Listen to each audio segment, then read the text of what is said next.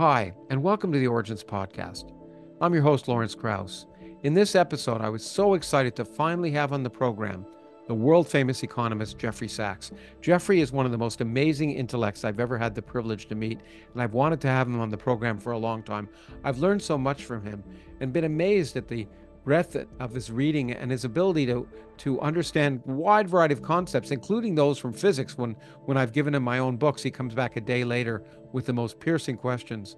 He rose to prominence early on as an economist. In fact, after being at the Harvard Society of Fellows, within 3 years, he became the youngest tenured professor at Harvard. He moved from Harvard to Columbia, where he became director of the Center for Sustainable Development at Columbia University and president of the UN Sustainable Network Development Solutions Network. He has advised numerous governments on real-world policies to improve their economic environment, to try and address issues of poverty. And he was for 17 years special advisor to the UN Secretary General. And his relationship with the UN continues in a variety of ways, and that's relatively important. Because beyond discussing his own background and why he got into economics and economics in general, I wanted to discuss two of the most controversial global conflict problems happening in the world today, the war in Ukraine and the war in Gaza, both of which Jeffrey has written eloquently about. And I'm sure that some of the listeners here will disagree profoundly with some of the things he suggests regarding those conflicts. But his knowledge about the background of those situations is incredibly important. And I admit that I agree with the general notion that the only way to end conflicts like this is diplomacy, that military solutions inevitably don't work out, that diplomacy is the way out. And of course, Jeffrey, having been involved deeply with the UN, adheres to that notion importantly. Now, many people may think that ending the war in Ukraine through diplomatic arrangements with Russia, or ending the war in Gaza with diplomatic relations, which may require compromises, for many people that may seem like surrender one way or another. But in fact, all of these conflicts can only be solved with win-win solutions, and win-win solutions require compromise. I'm sure I'll receive some angry emails for some of the things he proposes, but I found it incredibly enlightening to talk to him, and I think we should have these conversations, especially about topics which some people may disagree about. It's the only way we'll make progress. I think you'll find the discussion with him very interesting and informative. He's a lovely human being, and he's incredibly clear and precise in his language. You can watch the podcast ad-free on our Critical Mass Substack site, and if you subscribe to that site, you will support the Origins Project Foundation, which produces this podcast, or you can watch it on our YouTube channel or listen to it on any podcast listening site. No matter how you watch it or listen to it, I hope you enjoy this and are entertained and probably provoked by this conversation about this all-important public policy issue today. With no further ado, Jeffrey Sachs.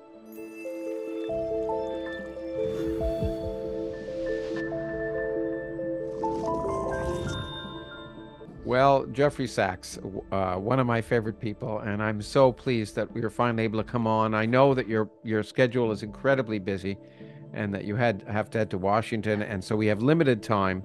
But I want to spend a little time talking about you, and then I want to spend time talking about your some of your recent writing, which will allow me to get lots of hate mail.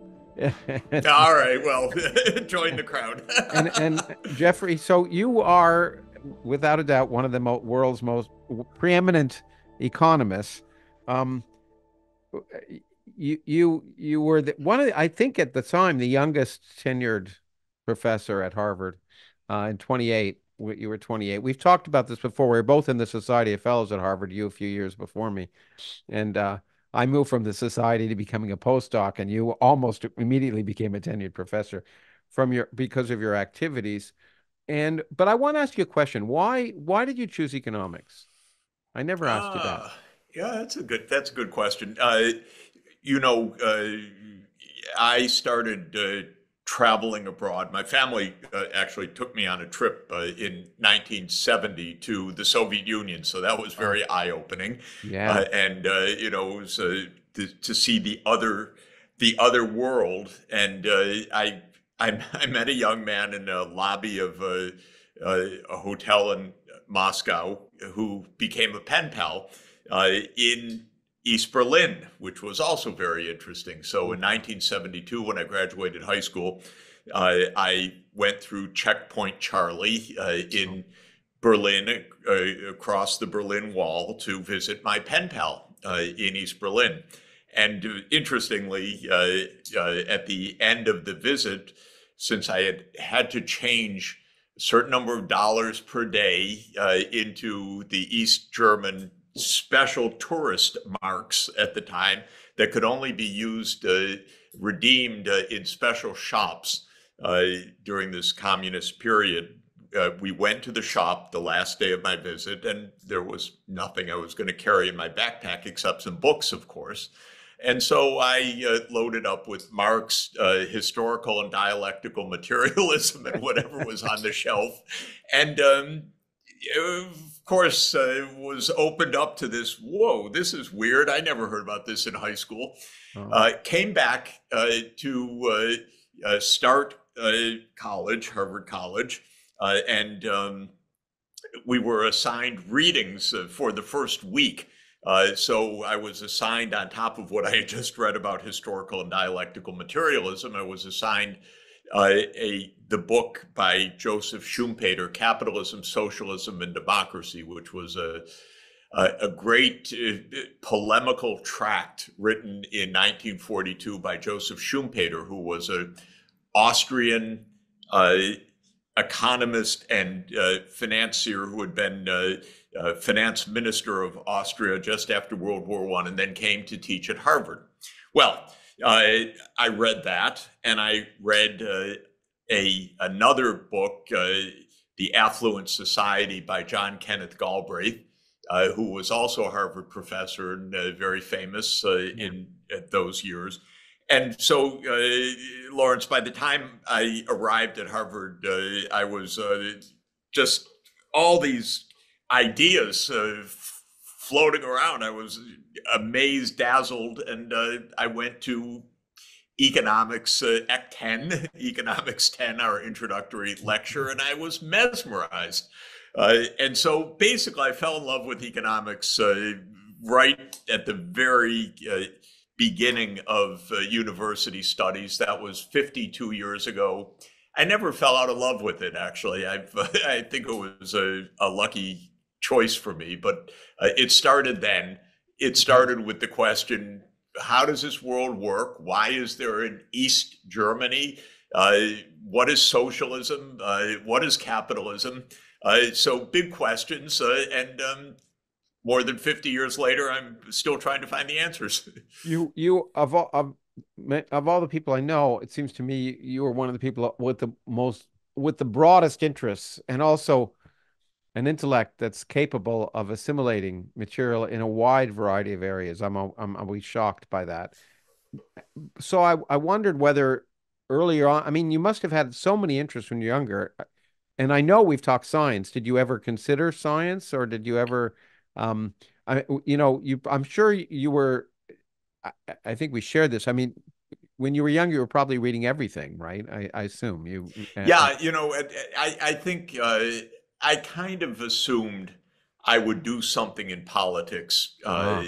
From high school, my dad was a constitutional lawyer and labor lawyer. And so I grew up in a political milieu and civil rights movement, anti-Vietnam War, the late 1960s. So I liked politics. In high school, I did a little project using some journal article to learn how to do, actually was to place the justices of the Michigan Supreme Court on a left-right spectrum. So by hand, I did a kind of my first little bit of econometrics. So I love the idea from the first days that you could combine mathematics and politics. That, to my mind, was absolutely fantastic. My high school science wasn't great. if it had been, maybe I would have gone in a different direction. Okay. Uh, so I got to college loving math and loving the idea of politics and Oh, being mesmerized about the idea that you could put the two together. okay. So and did you have good math teachers, by the way? Did you I had pretty good math teachers in high school, and then always loved math and had good math courses at Harvard, and so that was the combo. That yeah, was it's kind of math my and okay. science. It was Wow. kind of the science of politics that interested me, and economics was seemed to be really that. And when I first learned macroeconomics, again, now it's 51 years ago. Oh my God, I love the idea you could turn dials and pull levers and manage an economy. You know, how cool is that? And John Maynard Keynes, who I learned about first in introductory economics, said that. And then there were systems and equations, and oh my God, it just seemed like a world, a magical world. And you still feel that, so you don't think it's a dismal science 50 years later? Um, Well, there are parts of it that are very dismal, parts of it that are very dumb. I'm writing my little polemical tract right now about how to fix some of the basic ideas. So there are parts that I still love, but I love the inquiry of it, and I find it still very helpful because the world's diverse. We do not share uh, a common understanding in different parts of the world. And I think that the questions that economics raises, if asked properly and viewed properly, are helpful to figure out what we're going to do on this planet.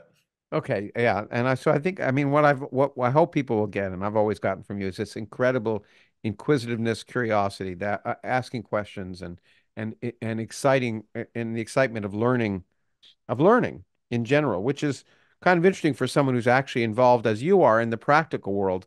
As an economist, you're not a ivory tower scholar. You've been involved intimately in real world problems, which are And much more messy than standard um, uh, academic problems. yeah, and what I found a couple of things about that. One is that if you're trying to solve a real world problem, and I got lucky early on or lucky, and I wanted to do that, but I got lucky in having some opportunities. Then you find out your narrow disciplinary knowledge is just not going to help you to succeed enough. You know, you just need to know things that you weren't taught, and so you better find them out. And I don't like to be in a room when I don't know at least as much as what other people are talking about something that I'm supposed to know about. So I work hard to try to know, anticipate, understand, and be able to ask questions and not be a dummy about it. So uh, that is really part of it. If you're working on real problems, you you don't get to choose what you need to know. It's all interconnected, Yeah, you know, and the more that I worked on those, the more that I realized you just have to go that way. The second thing is it's on the one hand a little frustrating, but on the other hand, it's a reality. I'd say every day I learn something that I say to myself, oh my God, how did I not realize that? Or why didn't anybody tell me that? Or how did I not know that? Fairly basic stuff, by the way. sure. And it's very annoying because I've kind of walked around my whole life. A relative said to me, this was literally 52 years ago, why do you always have a book in your hand? And my tendency is always, wherever I'm walking, I want a book. Now it can be Yeah. on the phone, on the Yeah. Kindle, but I want to read. So I've been reading all my life. And then I read something every day and saying, God, how did I not know that. That's ridiculous. And so that's another piece of this thing, which is it's frustrating, that you reach this age. I'd like to be able to say, well, I learned all that I need to know. Now I'm going to tell you or teach you, but I don't. Well, That's it's the other lifelong point. learning. I think, I mean, it's interesting you say that because the real world has forced you to learn things you didn't think you needed to know or didn't even know you needed to know. It's true though in research. I mean, as a physicist, I've said on this program and elsewhere, I learned much more physics after my PhD than before. In the process of research, what you learn is what you have to learn in order to solve a problem, and it's maybe nothing that you ever thought you'd have to learn. And you also learn that you don't have to know everything to solve something. Yes. No, That's that's probably the true. hardest problem to overcome. But I always think in physics there are a few key results or equations. Of course, then applying them requires a incredible amount of ingenuity. But it seems, of course, harder, but also simpler in Yeah, one it is way, simpler. which is that It's simpler than nature has organized things with some grand equations. well, that's why I keep saying to people physics is simpler. It is. It's much easier to do physics and deal with things especially related to human behavior, which is in some ways economics, which is not just, as you point out, just not just mathematics, but politics. You before we get, I want to talk in for the bulk of this and some recent forays into politics of yours, which many people may find quite controversial, or disagree with, which is fine. But before I do, there's two things about your general career that I want to at least confront you with. One is, okay, so you have been involved in real, talk about macroeconomics, and you are Mr. Macroeconomics. You've been involved in actually doing what you learned you could do in class, namely manipulating economies by twisting dials in Bolivia, Poland, the USSR. You've been directly involved with those governments, especially as in the case of Poland and USSR as they came out of communism. And by the way, I visited Moscow in 1967, had a very similar experience to you, so I won't go into Oh, that. very good. But Yeah. and Bolivia as well. Around the same time. Yeah. Yeah, exactly. You and I have had yeah. Anyway, it doesn't matter. But Bolivia, Poland, USSR involved in what some people would call shock therapy. I think it's been called shock therapy, dealing with how to move from that system to capitalism. And it's been successful in a number of cases in vastly reducing inflation, Bolivia in particular. But some people would say it's done that at the expense of many people. In the process, of course, part of this is saying inefficient industries have to be, have to ultimately go by the wayside if you want an efficient economy, and that's been useful for the country. But of course, some people who were involved in those inefficient um, industries and then are out on the street suffer. So, how would you respond to that?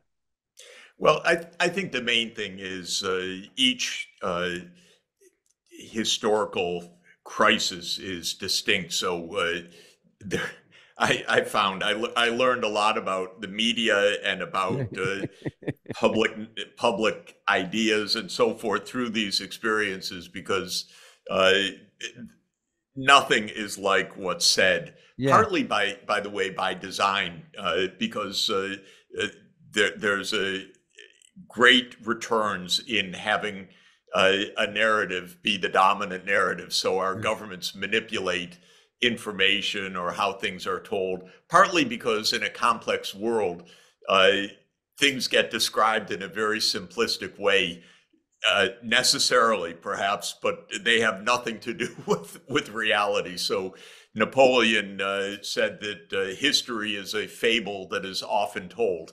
Yeah. It's a pretty good definition, which is don't believe the simplicities that one hears. But in general, cases like the ones that I've been involved in have had very different uh, economic, political, financial, cultural realities, and they've been complex, but they don't come loosely labeled, and they're not single events. So, just to give an example, in Bolivia, which was my first foray into this, Bolivia had a hyperinflation. It had a Mhm. hyperinflation, meaning that the inflation rate at the time that I was asked for help had been 24,000% Yeah, over just the unbelievable. previous 12 months.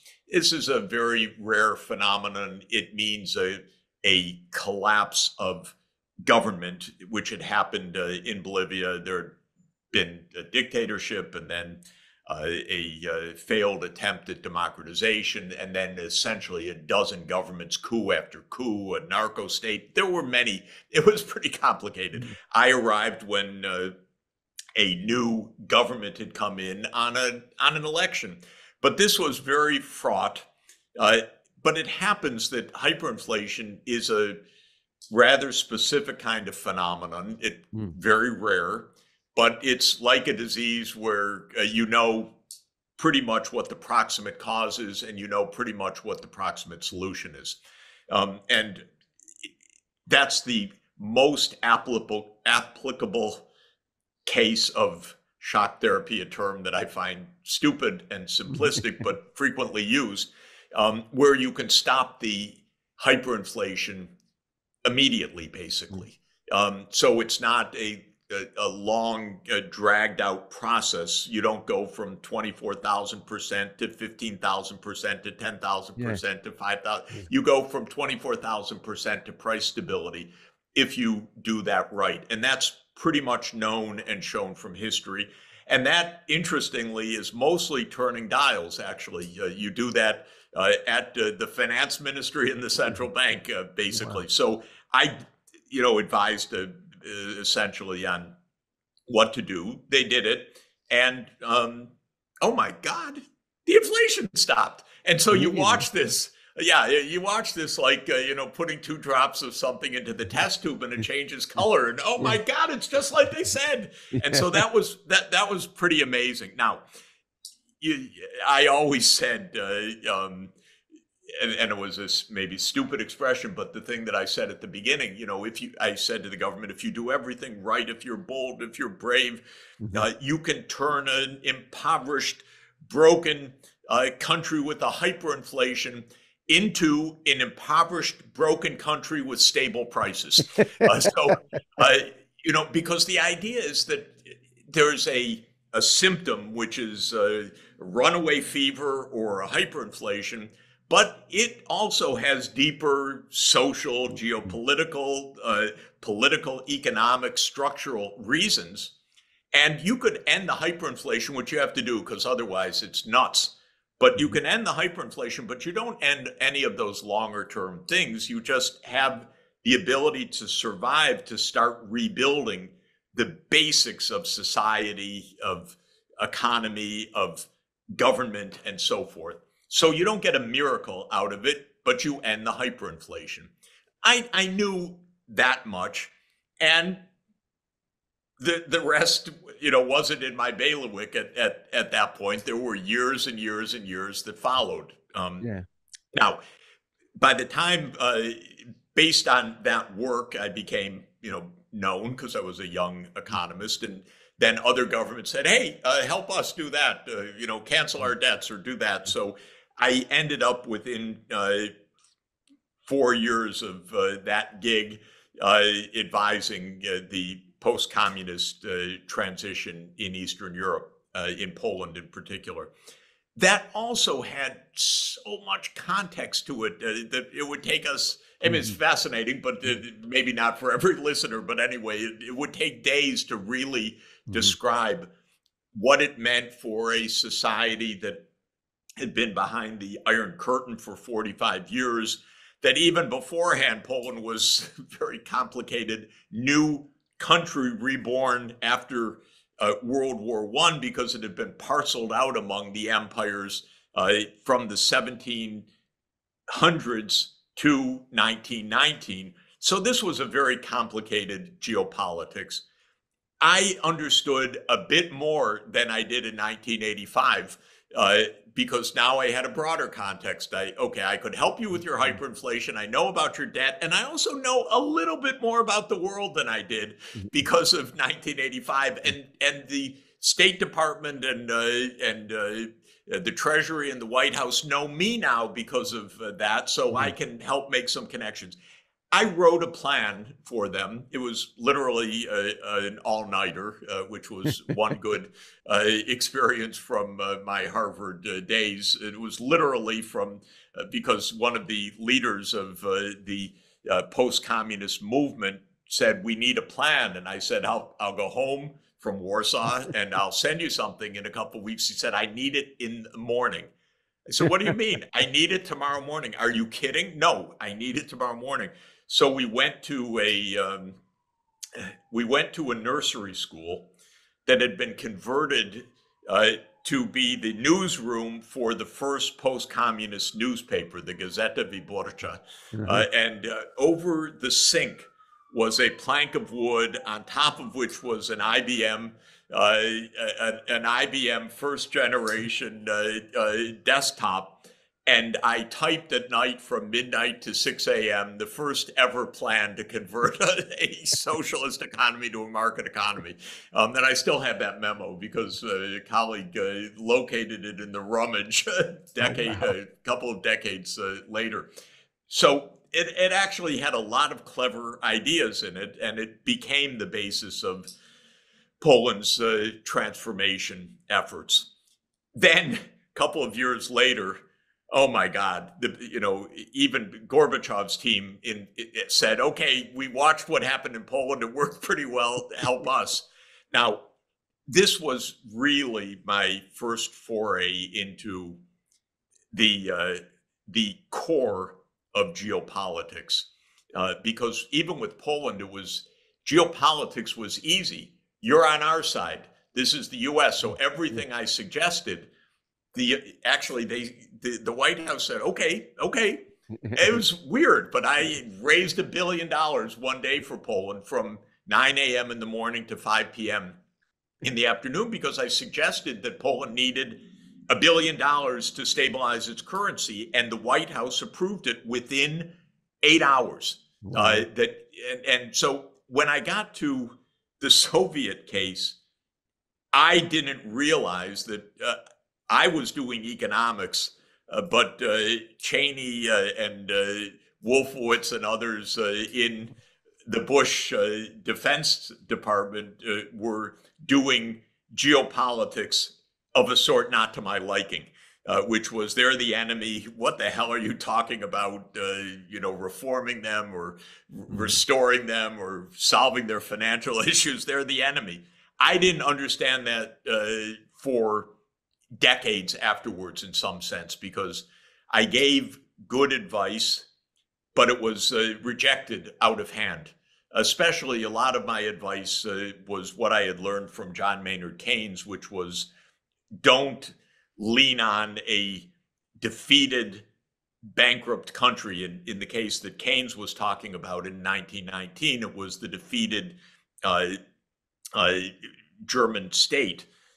He said, worse will come back to haunt you, so you should make a financial settlement that is sane, that doesn't lead to a huge backlash. And Keynes famously predicted if we have these war reparations after World War I, which was imposed by the Versailles Treaty, Mhm. we'll have the specter of war haunting us soon enough. So my advice was help the Soviet Union, bail them out. Mhm. And the idea of the Cold Warriors, who would soon become called the neocons, bail them out? Hell no, we got them just where we want. We won. They're on their knees. If we can knock them lower, we're going to do that. So this was a different experience. And truly, I didn't understand it at the time because I kept saying, I gave advice in Poland and within 8 hours it was accepted. And Yeah. here, everything I'm saying is rejected. Uh, and I don't really understand that. So I took a lot of shit afterwards for uh, things that were the opposite of Mhm. what I said. Uh, the US government did not really have the great motive to say, Sachs was right, but we were doing something different. Yeah. So I got caught in a kind of narrative, and I would say, by the way, on the left, a kind of very naive narrative. Uh, blame the economics, don't blame the geopolitics. But this was already a geopolitical game Hmm. from 1992 onward. And it's the game that we're in right now. And it's a game in the strategic sense that the word game is used. Yeah. It's not a game in the sense that we use it in daily life. There's no game about it. People are dying. We have a war raging, but it's about geopolitics. Well, we'll get to geopolitics. We'll get to a few of the recent geopolitics. Thanks. That's an interesting, in a brief time, a summary of what I would like to spend hours with you on it sometime. But let me ask you the other sort of confront. I don't plan to confront you, but the other Yeah, no, no, confrontational no. question, okay. The other thing is you've been involved as a special advisor to the UN, the Secretary General of the UN for like 20 years. Yeah, Why the UN? I mean, the UN seems yeah, to me to be fraught with problems, it and I'm is. not sure it's the best organization to help. So I become more um, despairing about that over the last, say, 5 years. And so I want to ask you, why do you have faith in the UN? It's the best we have. Okay. I'm a big believer that because we're interconnected so profoundly across the world in our fate, whether it is environment, climate, nuclear war, pandemic, you name it. National borders are not so meaningful as Hmm. sometimes we think, but we got organized in a world of nation states, one that was largely built by European imperial powers in the 19th and 20th century. I believe we need global government, not as a sole government, obviously, but as a way to solve global problems. Hmm. And this is an idea that is essentially um, 1 century old. A, we never had global institutions until the middle of the 19th century, starting with the telegraph and postal Yeah. union, and the beginnings of global uh, pandemic preparedness, we'd say Mm. now, but it was for infectious disease. That Yeah. was the beginning in the 1850s under European imperial uh, domination and control. But even then, that wasn't really a global government in any way. Then, after World War One, the idea was to create a League of Nations, and Yeah. that got started by the British and the U.S. In 1920-21, but the U.S. decided not to join. So it was kind of stillborn, and it didn't prevent World War II, obviously. Then, in the middle of World War II, Franklin Roosevelt, who's my favorite all time president, said we need to try again with another organization. This time it ended not in Geneva, but on the East River, the United Nations. And it was born in 1945. It is only the second attempt in all of human history to have a universal body to address global scale issues. It's filled with problems. And one of the big problems is it was designed in a two-tiered way. 5 countries were given preeminence, that you can't do anything binding without their unanimous agreement. And Yeah. that is the US, and it was originally the Soviet Union, China, which was originally the nationalist China, Hmm. and Britain and France. So 5 powers, which we now call the P5, or the permanent 5 members of the Security Council, can veto anything that is binding and can block any change in the charter itself, that is the Constitution of the UN. Hmm. And then at the same time, it's also a universal body, but it has a single chamber, a little bit like the Senate, in that each state in the US gets 2 votes, but in the UN, each country gets 1 vote. And that's true whether you're Nauru, which is the smallest population of the 193 with 12,000 people, or China, Mm. or now actually, I should say up to date, India, India. which is now the most populous country, both China and India, 1.4 billion people. So they each get one vote. Now, this also has its problem, obviously, in terms of is that the right mode of representation of people around the world? So I've been donating, I'd say, most of my time in the last 25 years to the UN. I Yeah. am fully aware of all of the difficulties, contradictions, and so on. But I love the idea that 8 billion people through 193 representative national governments talk to each other at least. Yeah. Talk to each other. I love the idea of the UN Security Council, and I testified a couple of times in the UN Security Council in the last 2 years. And I love the idea that in a civilized way, no one shooting at each other in the room, except through their verbal statements, they're actually talking. Does it work great? No, obviously it does not work great. Could it be reformed? Absolutely. Again, we could have days of Yeah, we could have discussion days of on that. what to do. But what else are we going to do but to try to make it work and to understand that it's only the second attempt in the 300,000 years of our species to actually have global governance? Yeah, and okay, well, that's I suppose puts it in perspective and explains why maybe new forms are required at some point. But you might say it's like democracy, the worst form of government except for all the rest. But uh, Yeah, but uh, uh, it also needs to be fixed, yeah. and this is part of the job of the 21st century. I'm itching to get to recent affairs, but I can't resist, maybe because of my training with Noam Chomsky early on. Um, when you say, okay, Roosevelt, I mean, w given the makeup, especially the P5, would you not say that the desire was not to have a world government, but to divvy up the world for U.S. and for major power control, and the UN was a sort of a legitimizing force to allow the U.S. to appear to have international goals when really it was trying to control its hegemony. I'm going to be the devil's Yeah, advocate and say that.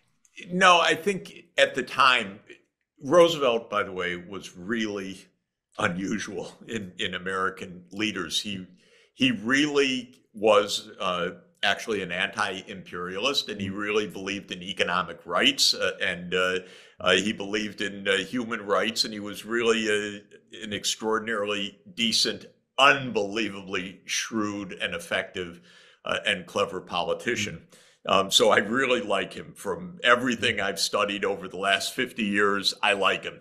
Okay. Complicated personality, also, by the way, but Yeah. I like him a lot. Um, and I don't think that it was not to divvy up the world. He was no fan of the British Empire, which was Mm. the dominant empire Mm. up until the end of World War II. The United States became the dominant Mm. empire afterwards. But Yes. at a practical level, it was not actually to give control to the five. It was to give control to the one. Yeah. The United States was going to largely run the show. Exactly.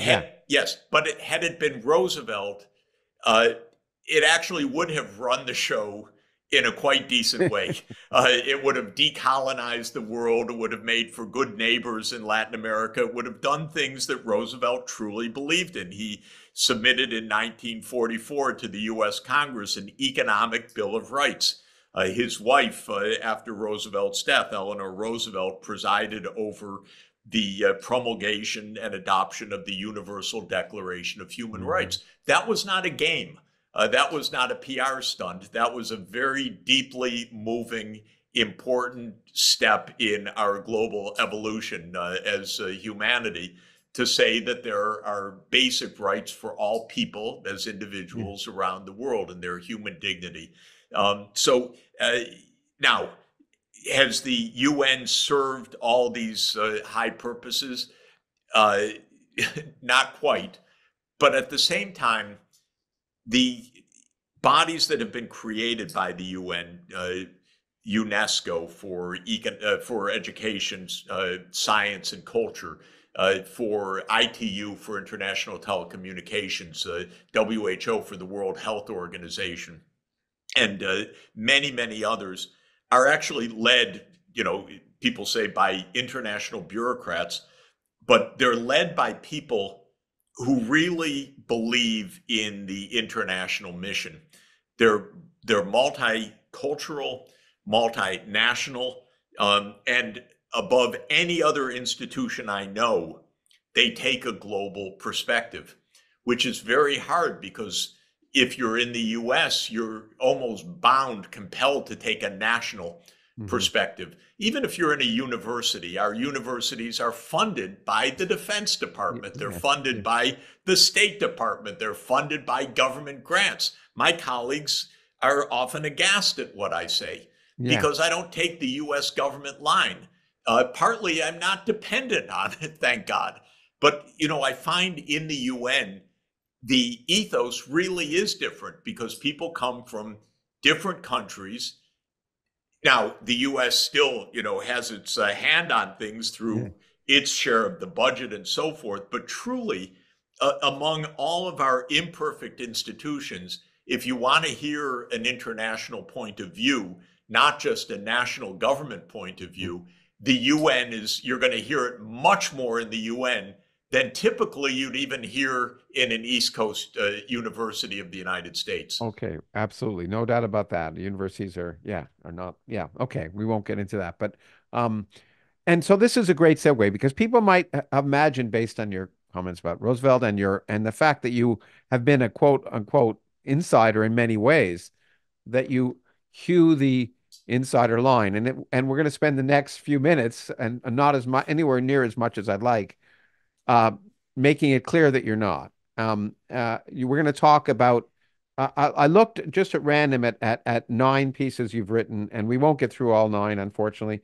But they deal with Israel, Palestine, Ukraine, the CIA, U.S. foreign policy, in a way which, in almost every way, um, radically differs from the party line of what you'd hear in either mainstream media or in the U.S. government or in many other places. So let's talk about some things. And as I say, people should be prepared for arguments and discussions that are going to upset a lot of people, but it's important to have them. And I'm always impressed that you have the courage to state them. The first one is a framework, one you wrote in November 30th, early on, uh, relatively early on after October 7th, a framework for peace in Israel and Palestine, where you argued right off that the only way to end this was to welcome Palestine as a UN member state. This might shock some people that the first thing you do after many people what many people claim is an unprovoked or at least certainly an unacceptable and horrific act of terrorism, to recognize Palestine as a UN member state, um, with pre 1967 borders. And um, and why don't you just spend a few minutes talking about that? Yeah, I think that there are two overarching issues I would say about all of my views.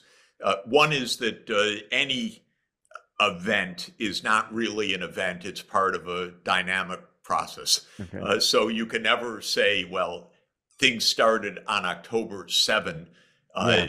Hamas made an attack, or that Putin unprovoked attacked Ukraine on February 24th, 2022. So whenever you see in the media, which you see all the time, Yeah. unprovoked, it's Yeah. phony. As a physicist, you would say, the world is governed by dynamical processes. They could have some uncertainties in them in the wave equation or in Newtonian mechanics. We thought we were able to predict everything about the future from knowing the current state.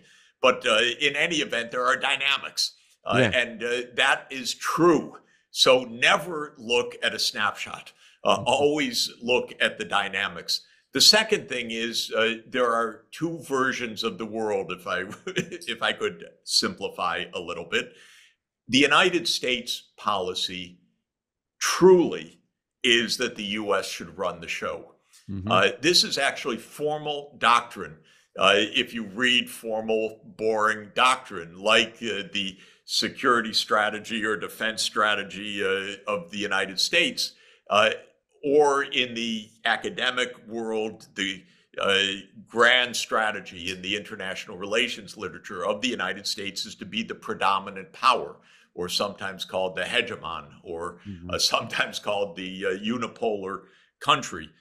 I really disagree with that philosophically because we are 4.1% of the world population. Who the hell gave 4.1% of the world population the right to run the other 95.9% of the world population? That's absurd.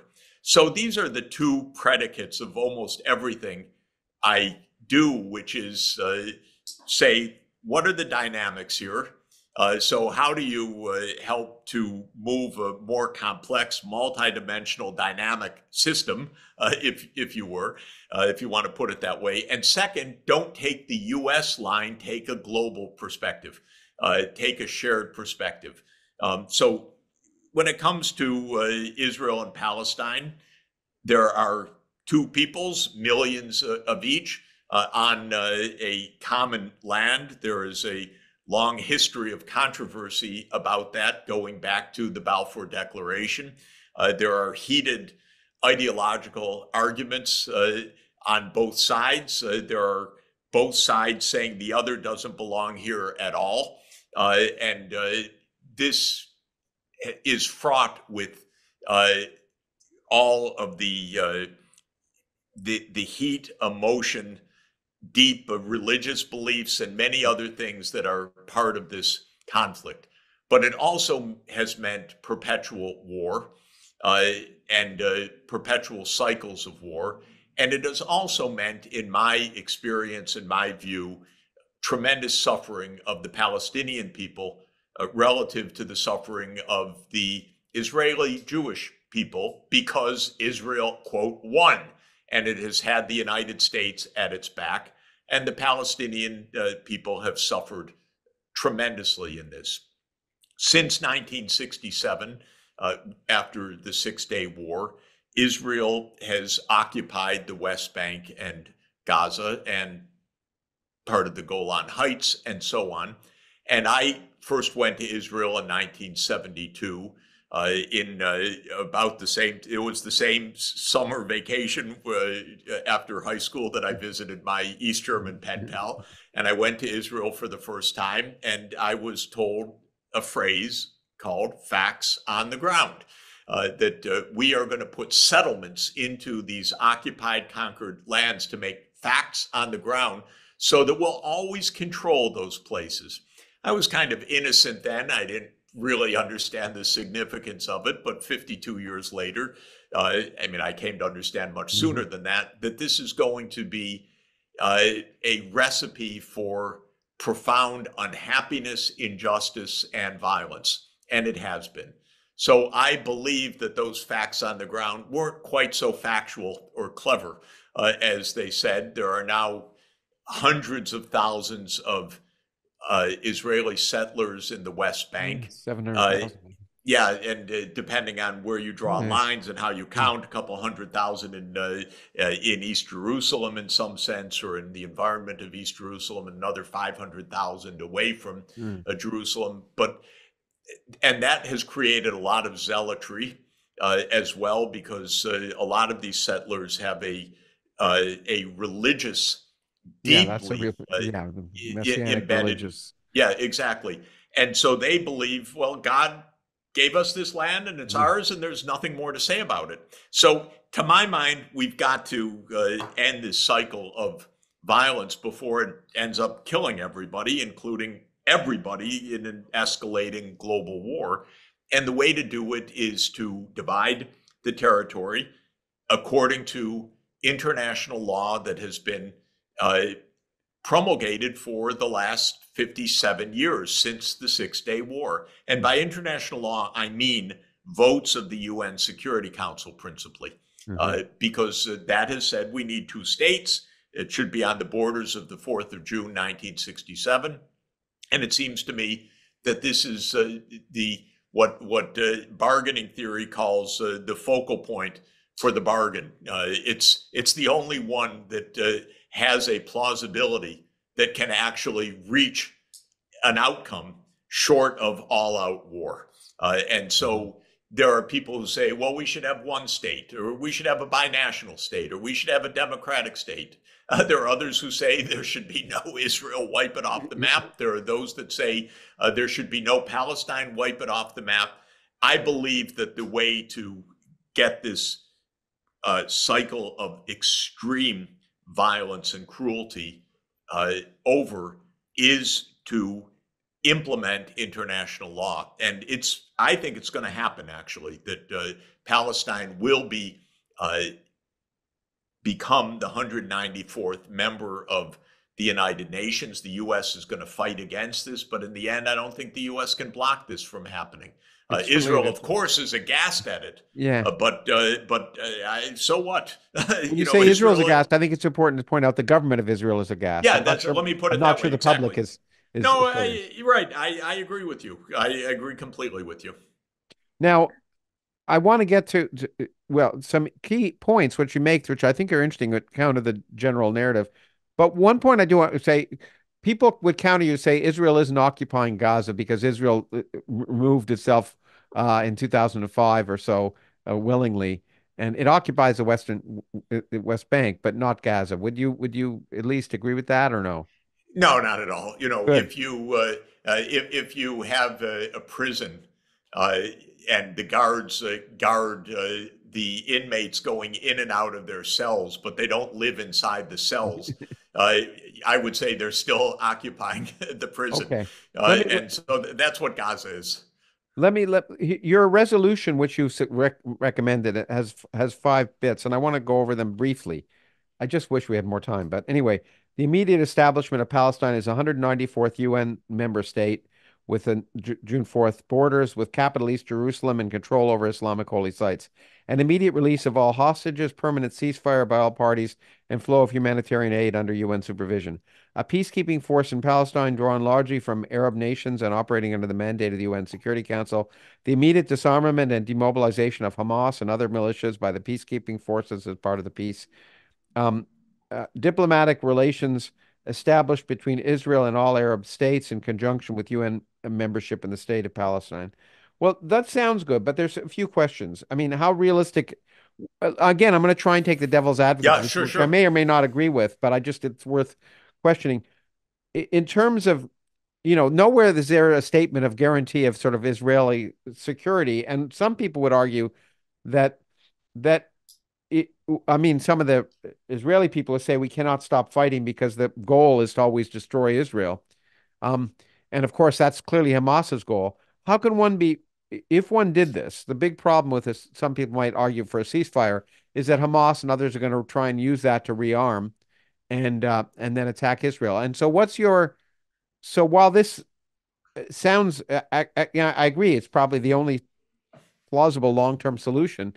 How can you address concerns about security and about the trustworthiness of such an agreement?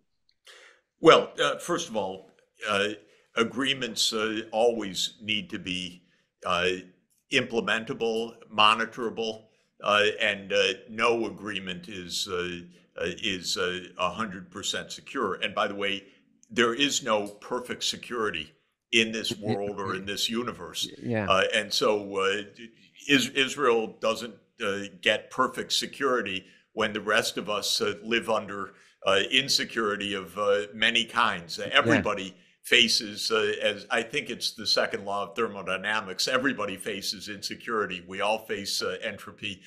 We all face, we all face all of the uncertainties and principles of degradation. You have to keep building in order to keep order. So this is the first point. The second point is that this is a political process, mostly among nation states, in my opinion, Mhm. which is we need the major countries to operate responsibly under the UN Charter. And that means Saudi Arabia needs to sign on, Iran needs to sign on, Egypt needs to sign on, Jordan needs to sign on, UAE needs to sign on, Qatar needs to sign on. Now, I talk to those diplomats all the time. They will sign on, actually. They Iran will will sign sign on? on. Iran has signed on repeatedly to what's called the Arab Peace Initiative of Doesn't. 2002 Yeah. and to the Arab Islamic Declaration in Riyadh in November 2023. Unfortunately, the New York Times doesn't carry these stories, by the Yeah. way. So if you Yeah. get your news from the New York Times, you're not getting your news. Yeah. Listen One to of Lawrence Krauss instead. You'll get much better news. or Jeffrey Sachs is probably better. But anyway, yeah, no, okay. And one of the things you bring out in that regard, and by the way, I should say, no, you're writing, it's really the failure of journalism of late in the last bunch of mainstream journalism has really been a problem. But we don't have time for that. But some people would argue that, and that hardliners in Israel argue, yeah, peace, but after we destroy Hamas. Hamas is a threat to the Israeli nation, and we'll first destroy Hamas and kill everyone, and then negotiate. Now, I will say that that's kind of a policy that in general hasn't worked well. I mean, I was sympathetic to it because those people are crazy, but there's 2 points that one that you haven't raised, the one that occurred to me immediately, is that was the same argument that we have sort of applied in Afghanistan and Iraq, and all it did was result in massive destruction and death of the population and never solved the problem. Iraq and in Afghanistan never solved the problem to claim you're going to destroy the terrorists, then everything will go away. That's the first question. But the other thing you point out is that Hamas really has never had the capability of destroying the Israeli nation. In fact, killed very few people per year compared to some extent, you would argue Israel attacks on Palestine. So maybe you could comment on both those Well, things. just on the second point, the UN data, which I trust, Hmm. uh, shows that the civilian deaths from Palestinian attacks, civilian Israeli deaths, I should say, from Palestinian attacks, averaged 6 per year between 2007 and 2021. Now, 6 per year, you could say is sad, but unfortunately, in my neighborhood in New York, it's a greater number, no Yeah. doubt. We have shootings on both ends of our block, stabbings, other things. Come on, real life. Let's get real. Hmm.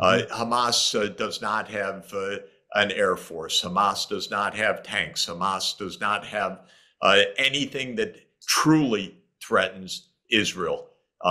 Do I believe in manning a border with Gaza? Yes, I do. Do I think that Israel let its guard down on October 7? Absolutely. But does Hamas threaten Israel? No. By the way, does Iran threaten Israel? Yes. Hmm. Of course it does. That's true of countries around the Around the world. world. We're all threatened. We have nuclear armed Mhm. countries. Iran's not nuclear armed. It could be It at could be some because point. we may have let them. Yeah. There's no security in that way other than diplomacy. Mm. The idea that you eradicate all your foes is some kind of comic book description of the world, Yeah. which In fact, is, yeah, in which fact, it does not exist. it does not exist. And one of your wonderful articles is diplomacy is the only way to solve the world problems. And it's sort of out of you point out there's diplomacy has disappeared when it comes to U.S.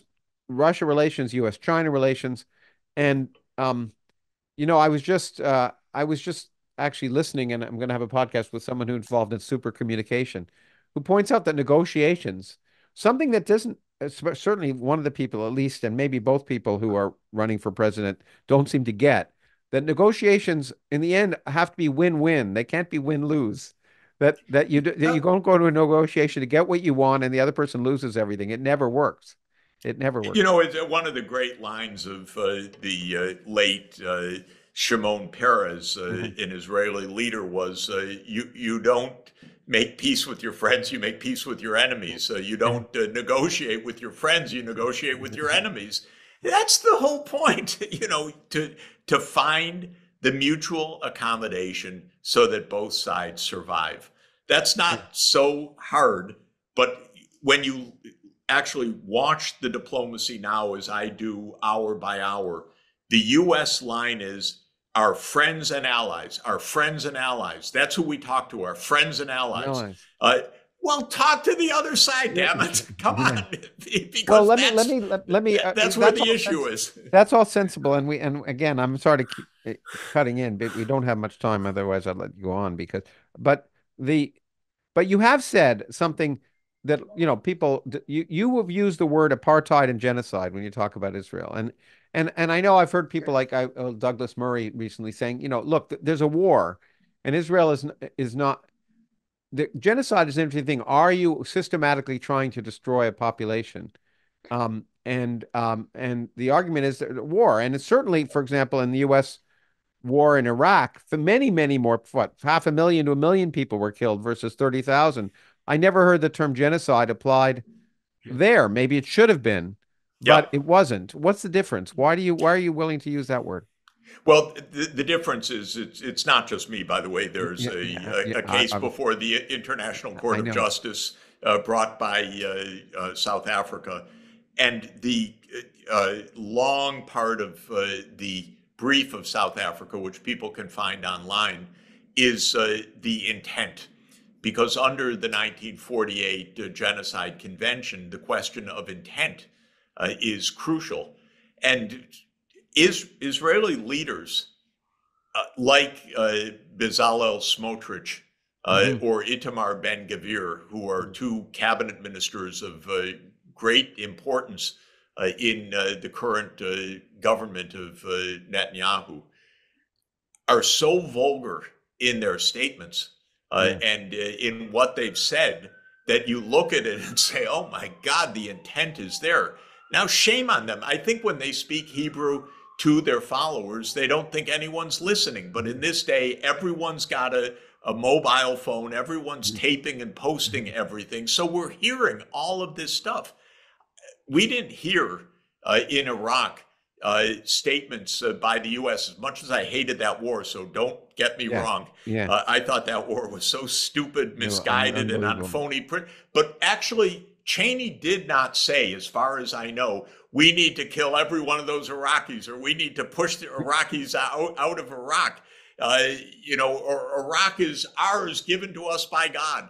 He No, might have said the it, latter. I'm not sure, I know he may have said the oil was ours. I don't think he said it was given to us by God. But in any event, he did not say the things that the Israeli leaders, I think, not realizing the whole world is listening, have said to their followers. So but this is the intent question. but the question is, on the troops on the ground are not. Are they intentionally murdering and killing Palestinians? The leaders are nuts. A lot of them will agree with that. Yeah, Um, the and leaders have and and sent and this. The I think leaders have when sent seeing the the public soldiers of in. in the recent times, when seeing the public in Israel finally, or maybe not finally, but effectively mobilizing against their leaders, right?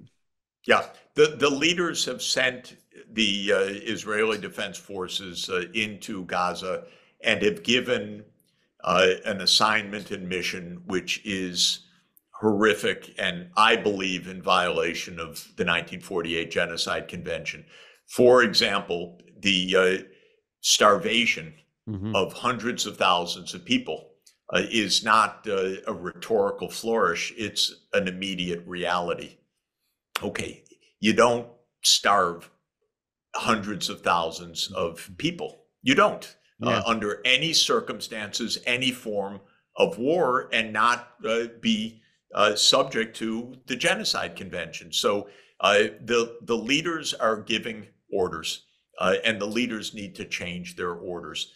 And right now, I believe that Israel is extremely vulnerable. I think likely it will be found in violation of the Genocide Convention. In fact, yeah, one of the things we don't have time for is you basically said one of your articles is saving Israel by ending its war in Gaza. It's the only way to save Israel, you think, is ultimately ending that. And and and I hope that's the case. But that allows me a segment. I mean, in 10 minutes, I want to talk. It's not fair. I want to talk about two things you meant. One is the other boiling brew is Ukraine. Yeah. And then the other thing is a remarkable piece by you on U.S. foreign policy is a scam built on corruption.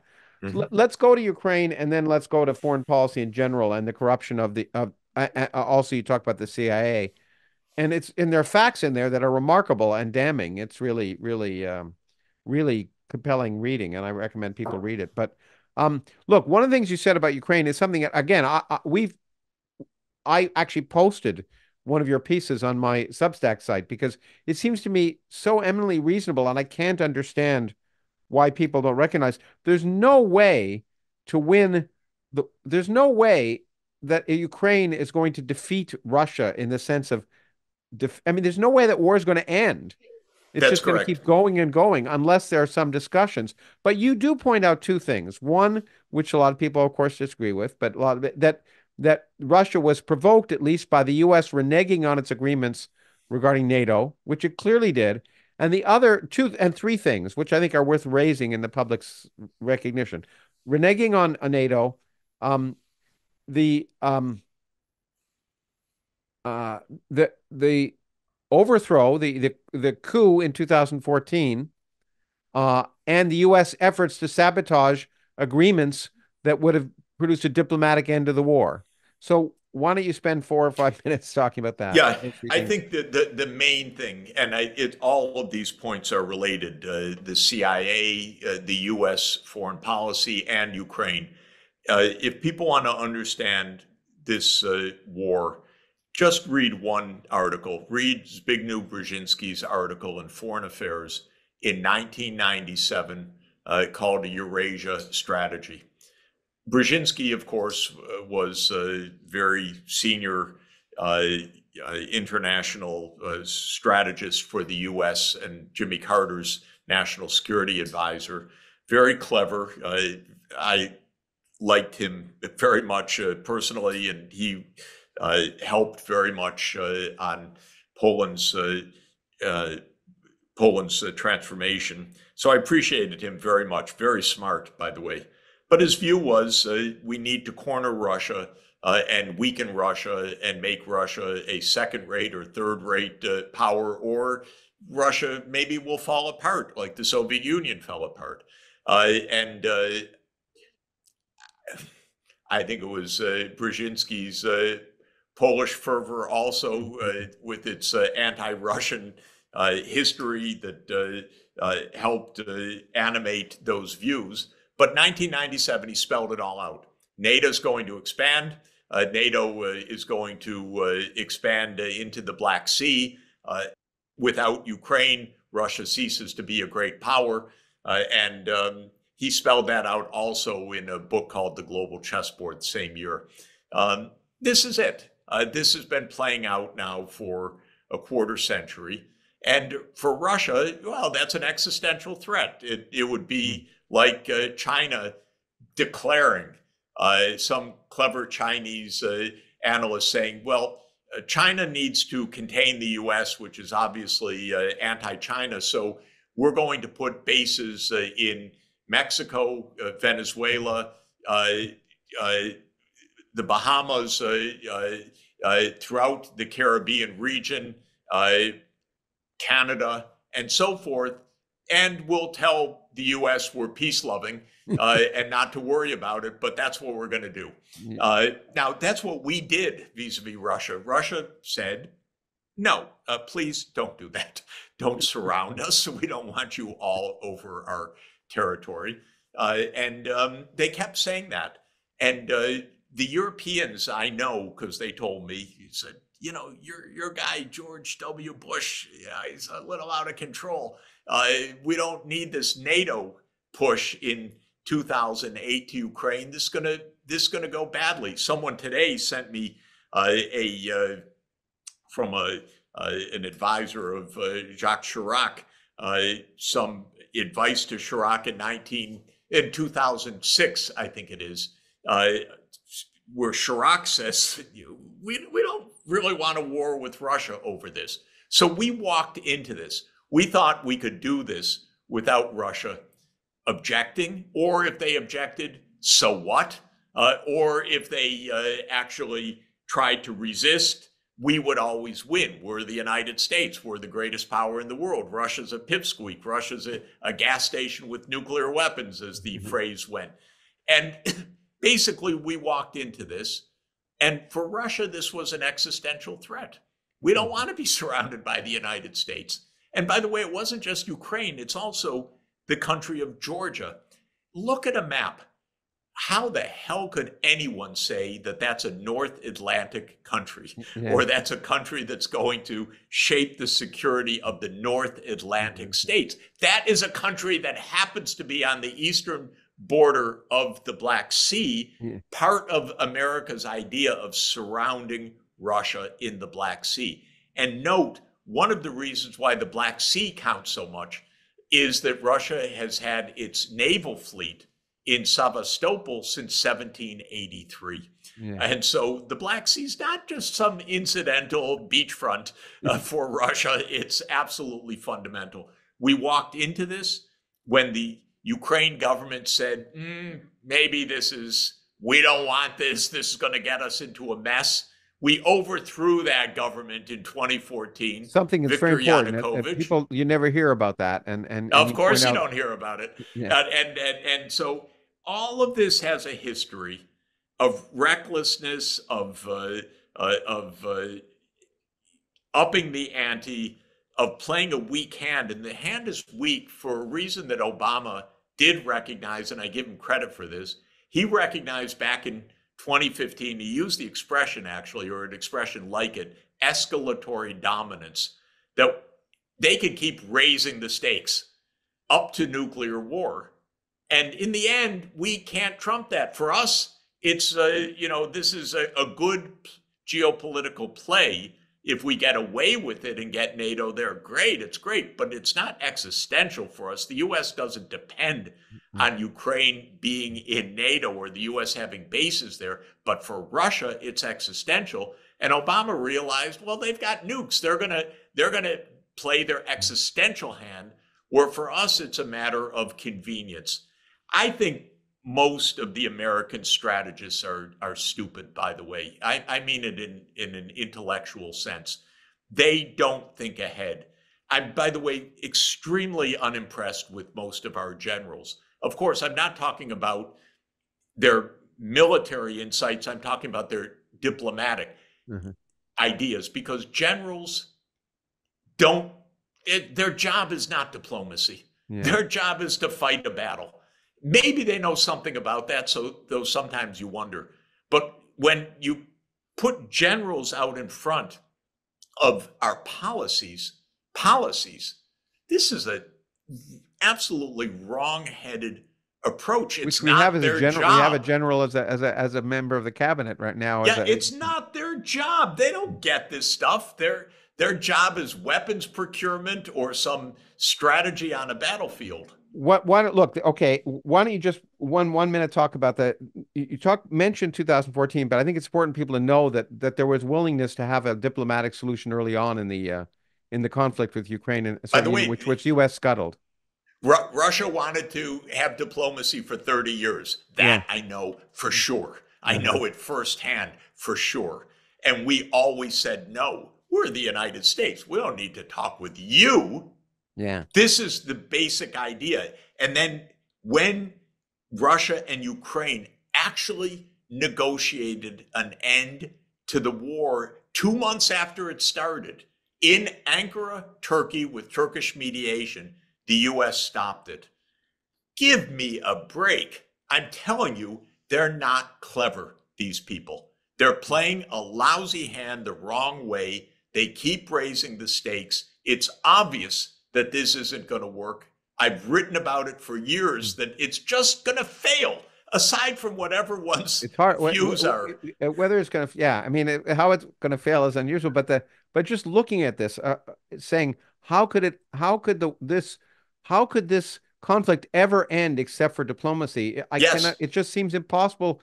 This statement that we got to keep arming, we got to fight, all it does is kill more people. And in the end, if it's gonna end in any other way than Armageddon, it's got to end by people talking. I mean, I just don't see that if you asked a 6-year-old, in fact, Chomsky once said to me, if you ask a 5-year-old something, it's obvious to them, then it probably is true, and it's well but it's that amazing how our leaders, how we hear the opposite when I sometimes say, and I'm always corrected by my wife when I say it. I say they act like children, and my wife says, "No, the children act better," because these people are operating on a news cycle and spin. They are not thinking what is what we call it sub game perfection in game theory. How's this yeah. going to play out? You talk about game theory, and I wish we had time to talk about that because that negotiation is a big question of game theory and how to when no one can win, how to ultimately have a game end effectively from the Well, one, prisoner's one thing dilemma. I'll say about game theory that I think is scientifically interesting and valid. Most game theory, what's called non cooperative game Yeah, theory, is you don't talk to the other side in game theory. yeah, There is no communication. yeah. And the famous prisoner's dilemma, where you show that the two sides end up in a non cooperative mode, even though cooperation would be better for them, is this formalization where the story is that the prisoners are locked by their interrogators in separate Okay. rooms I so think that I was they're not allowed to communicate. But in our world, I keep saying to the White House, damn it, use my Zoom if you want, but call Putin. Don't think you're locked in a separate room Yeah, because we that's can talk exactly. with each other. The non-cooperative games actually only, you're right, only work without communication, and the communication phases that. Let me end with a question related to one of your U.S. policies, scam, belt, and corruption. Something that would amaze me. U.S. military linked outlays in 2024 will come to around 1.5 trillion, or roughly $12,000 per household. Ultimately, the argument there, which is not new, is that foreign policy is really not being based on logic or altruism, as often said, or even necessarily effective self-interest of the country. It's based on self-interest of people who are making a lot of money. So Ukraine, there is a rational argument for sending weapons to Ukraine if the people controlling that discussion are the people who are making money by the sale of weapons. Coming back to something in Eisenhower, I think he was the first person to use Yes, the word military industrial complex. It's not new. 1961 farewell address. Yeah, and so are we seeing is that at the root of this problem ultimately? Yes, our problem started in 1947 with the National Security Act, which turned the U.S. into a security state, meaning that it is a state dominated by uh, security considerations, the military, secrecy, the CIA as an operative secret army, and what happened over time, a network of 800 overseas military bases in 80 In countries. 80 countries. You've got a lot of hardware all over the world. You've got a lot of military personnel all over the world. This is a huge, lucrative enterprise, and it is it's about $1 trillion in direct military Pentagon outlays, and you add in the CIA, you add in Homeland Security, you add in veterans costs, which are enormous. Uh, that's if you want, you can attribute a piece of the debt to all of these wars and the debt service. $1 trillion to $1.5 trillion, 1.5 trillion is a reasonable expression of this, boy, that's a hell of a lot of money.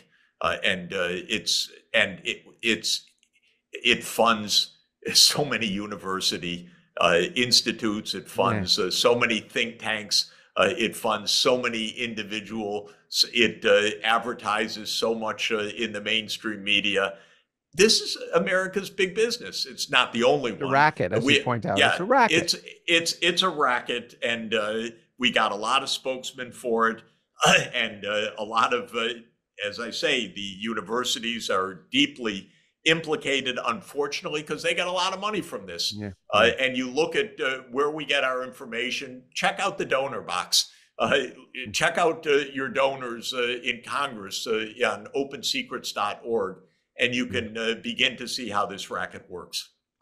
Well, look, we've touched on the surface of so many things. I hope we can do this again sometime. This is going to generate a lot of discussion, and I'm sure, I'm sure hate mail for me, but these are discussions that need to happen. And I have to say, we've only been able to scratch the surface, and I hope I haven't been able to. Maybe I have illuminate a little bit your intellectual depth and breadth. I will tell people, if you really want to understand how amazing the intellect of Jeffrey Sachs is, teach him physics and discover how you wish he was one of your students, because I've been there. And Jeffrey, I really mean, there are few people that inspire me intellectually as much as you, in terms of your incredible interest and enthusiasm at questioning, and it's an inspiration. And I well, I feel the same way about you, and we're going to continue the discussion. Okay, and good luck to you. Good luck, and thanks for taking a few minutes out of your day. I mean, I have nothing to do today except maybe fix a dock, but you have to go help the world, so you go do that. And thanks for taking a little bit of time and discussing some topics with me. It's been really great to be with you. Okay, thanks so much again.